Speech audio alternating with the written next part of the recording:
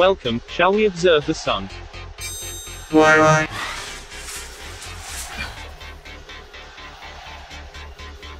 Today, there is a 99% chance of C flares, a 60% chance of M flares, and a 20% chance of X flare. Over the last 3 days, the sun has produced multiple M flares, and one X flare. The sun's activity has increased quicker than had been forecast. The solar cycle prediction chart shows the sun now at the peaking point of 2025 prediction. On this HMI intensity gram map, there are now 10 sunspot regions on the Earth-facing side of the sun today. This LASCOC2 filter shows 24 hours of the sun's activity thus far, with the last eruption being the largest, occurring at the south-western limb of the sun.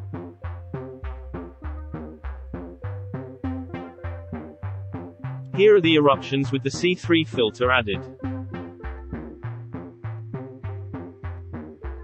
Up next, we'll take a closer look at that last eruption. And as you can see, the ejecta just keeps flowing after the initial blast.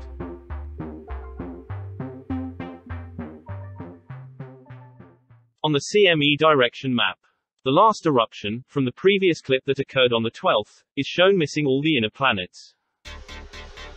And as always, sit back, relax, and let me keep my eye on the sun for you.